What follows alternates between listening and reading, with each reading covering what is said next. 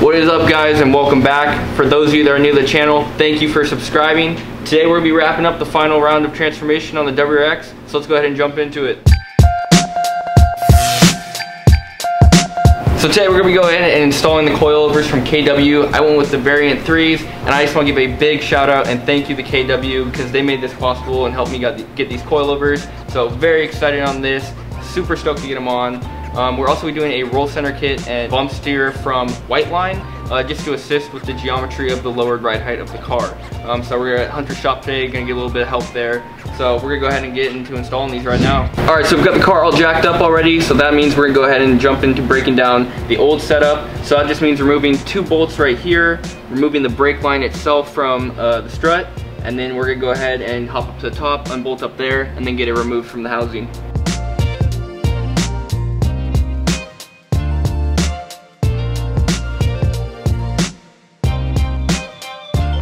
Alright, so we've pulled the old setup and taken the stock top hats and go ahead and put those on the new ones, and so far I'm super impressed with the quality. I'm looking very forward to getting these on and checking out how the actual ride quality itself is. So I'm going to go ahead and slide this on in.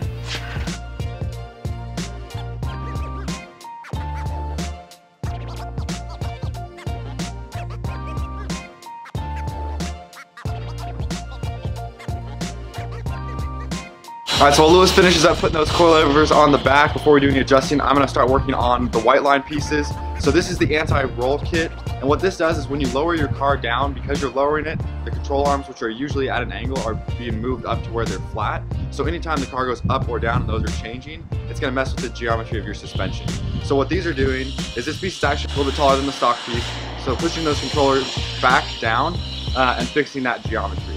So once we get everything all set back up, we're good to go on these, and then we're going to finish adjusting the coilovers. I already did the other side, so I know it's kind of a bitch. There's some cotter pins that go on each of the ends here, and if you've ever dealt with cotter pins, they're a real pain. So hopefully those aren't too bad on this side, but let's get to it.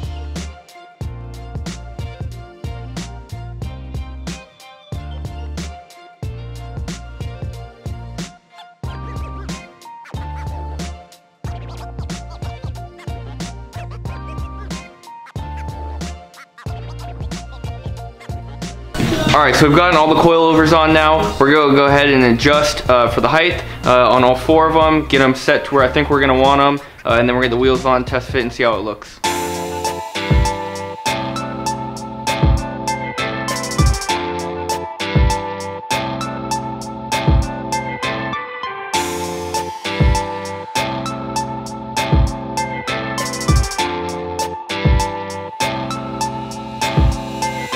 Alright, so all the coilovers are on, everything is finally bolted back on where we want it.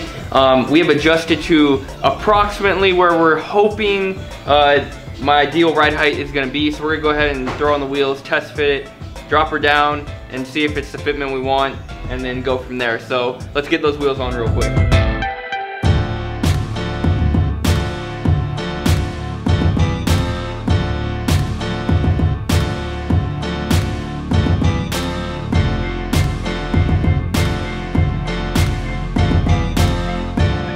So we ended up bringing the car home to do a few final adjustments here in the garage because it was getting late. We didn't want to keep Hunter waiting around any longer than we already had. It's like midnight right now, so this is taking way longer than we thought it would, but the car looks absolutely sick. Like, I cannot tell you how good the car looks.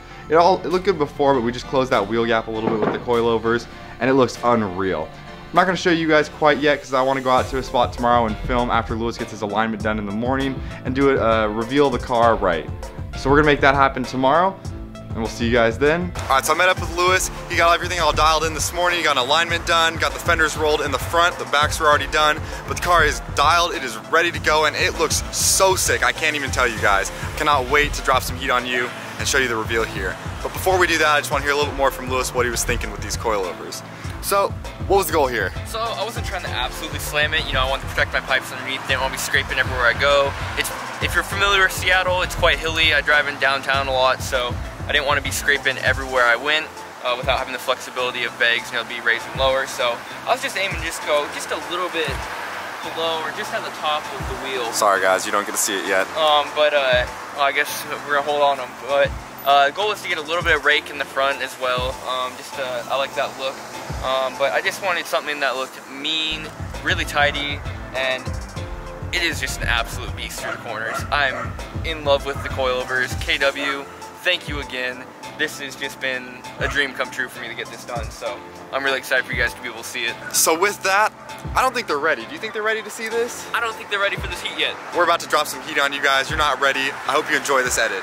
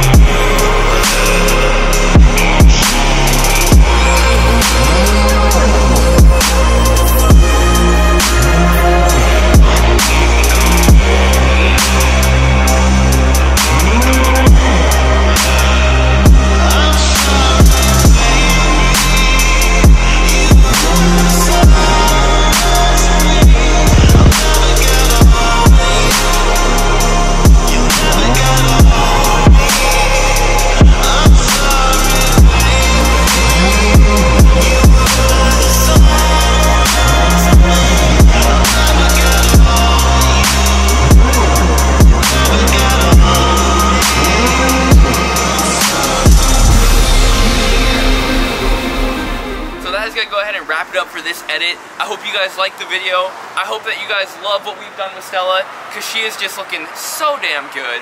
If you guys like this video, please hit that subscribe button. Help us to get to 1,000. Smash the like button on the video, and we'll see you guys next time.